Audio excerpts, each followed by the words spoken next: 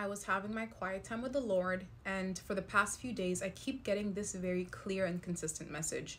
And it's about arising, okay? Many of you guys are actually called into very creative spaces. Some of you guys are actually called into secular spaces, right? And you're called into those spaces to be a light, okay? To be a light of the gospel. And this is biblical. This is not something that is unbiblical. When you read about Joseph, when you read about Esther, when you read about Daniel, these were people of God, okay? That God had actually placed in secular environments in order to bring about change in those environments, in order to be a light in those environments, and even in order to deliver people in those environments. Okay, go read about Queen Esther. God chose her to be a queen to a pagan kingdom so that she might bring deliverance to her people. Okay, when you read about Daniel, Daniel was chosen to be basically within the government, okay, working within the government of Babylon, and through his work and through his ministry for God, he was actually called to bring light. And he did bring light. He brought light to the kingdom of Babylon, and he brought light within the government structure.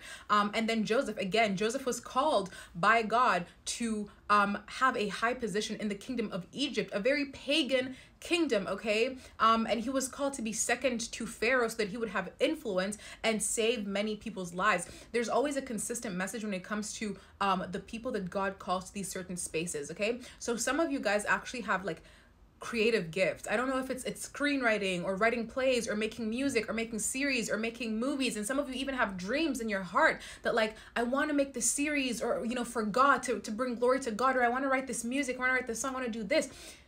A lot of times that is a call from the Lord, okay?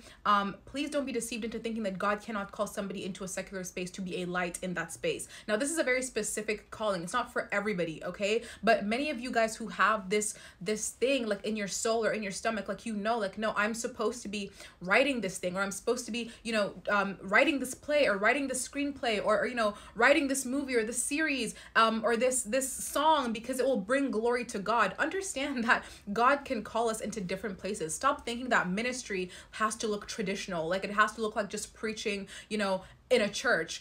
It doesn't have to look like that, okay? Again, the examples I gave you of Joseph, Esther, Daniel, their ministries were ministries that were given to them by God, but they didn't look like ordinary, typical ministry, right?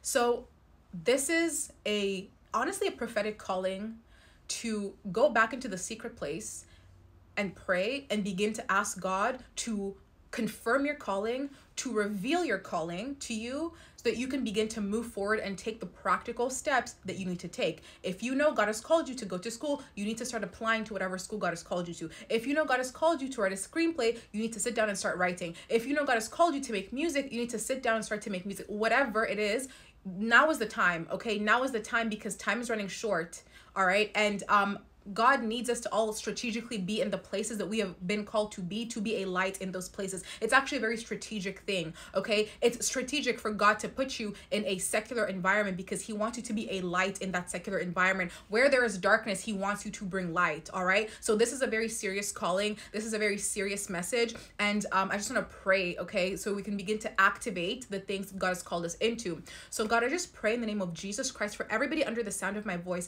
I pray, God, in Jesus' name, that you would begin to activate people's calling in the name of Jesus. I pray, God, that you would lead everybody to your place, Father God, to the secret place, to the quiet place, Father God, and that in the quiet place you would reveal to them their giftings and their callings and their ministries, Father God. And I pray, Lord, that they would begin to arise in those callings, arise in those giftings, arise in those ministries in the name of Jesus Christ, for your glory and for your will to be done on earth as it is in heaven. And I pray, Lord, that you would strategically place them in the environments, in the fields that you have called them to, God, that they may be a light in those fields in Jesus' name. And I pray, Lord, that they would do great and mighty and bold exploits for your name, Lord. I pray now for a fire to begin to arise in them in Jesus' name, for a fire to begin to arise in the name of Jesus, and for them to go and walk forth boldly into their callings, Lord, for the glory of the gospel, that many people across the earth would hear the gospel through these different mediums that you've called us to, Lord. In the name of Jesus Christ, I pray and I thank you, Lord.